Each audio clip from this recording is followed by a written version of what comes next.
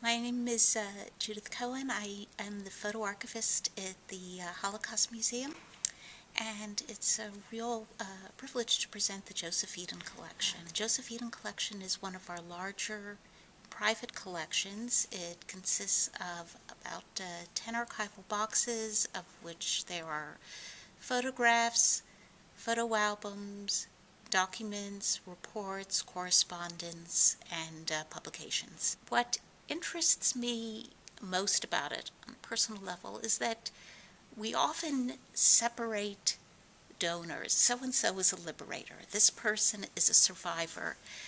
And the Joseph Eaton collection is the story of one so-called Richie boy, who's both, on one hand, a survivor. He himself had fled Nazi Germany, but also made an extraordinary contribution to the American war efforts. Joseph Eaton grew up in Nuremberg, Germany, and he escaped to the United States when he was still a child. Joseph did very well in the United States, despite the fact that it was a new language. He went through high school, got a fellowship, a full scholarship to Cornell University, and was beginning graduate school when World War II broke out. Even though he was officially an enemy alien, he was conscripted into the U.S. Army and sent to Camp Ritchie in Maryland. Camp Ritchie was a special army base that was used to train native German speakers to do intelligence work in Germany.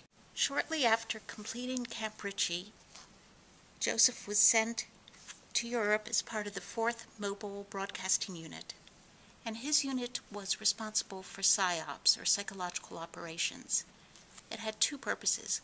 One was to collect information about what was going on in Germany and bring it back to Allied headquarters. It was affiliated with Allied headquarters.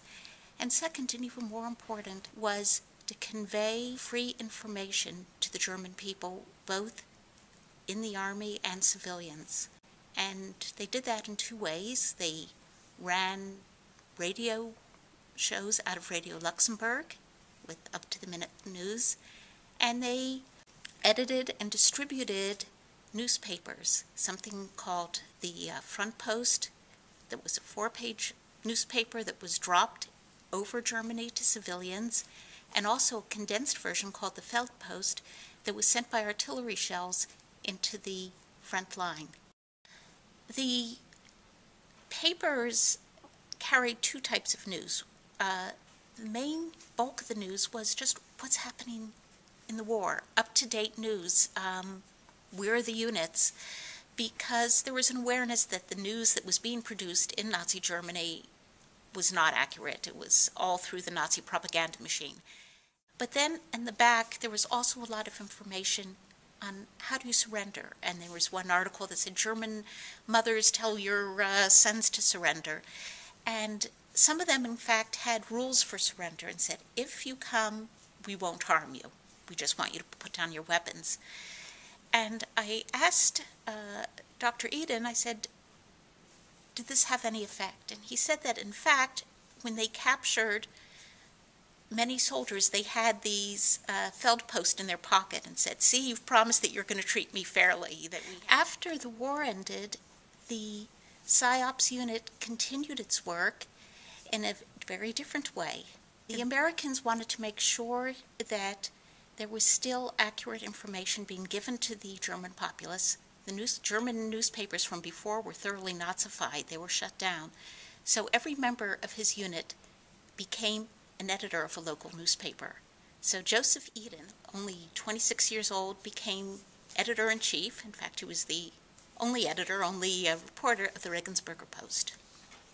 And these small newspapers got their national news from Army headquarters, and the last page was local news, which the individual editor had free rein to write stories, collect information, and write what he thought was most appropriate for his community.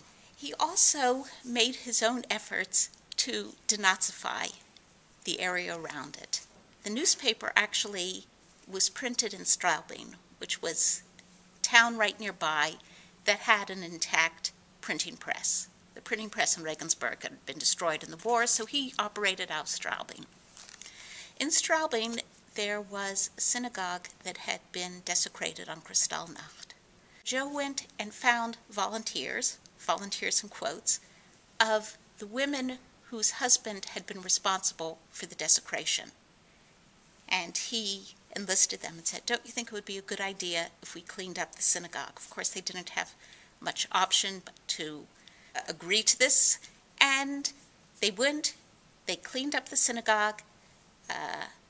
Joseph Eaton took photographs of them cleaning up the synagogue and then wrote a newspaper article about the rededication of the Straubing Synagogue. Another way where he acted on his own volition has a much more personal tone and very poignant one. Because he was working in this very particular unit for the purpose of collecting information, he had access to his own vehicle. He had a Jeep and he had a driver. Joseph Eaton knew enough to know that many German Jews had been deported to Theresienstadt, and he made it his mission that he wanted to go and see if he could find any family members. When he arrived, he met Rabbi Leo Beck, who was the leader of German Jewry before the war and was interned and was a leader of the community in Theresienstadt. Rabbi Beck gave him a list of all the survivors in Theresienstadt, which he was able to bring back and then send through Curators so that people would know who was there, since one of the main priorities after the war was to reunite people. He also came back with letters and was swamped by people who wanted him to take letters and send them to relatives, especially in the United States. And one of the most poignant parts of the Eaton collection are letters that he received back from people in the United States saying, "Thank you, this is the first news I had that my sister is still alive." And he really had a major role in reunifying families in that sense.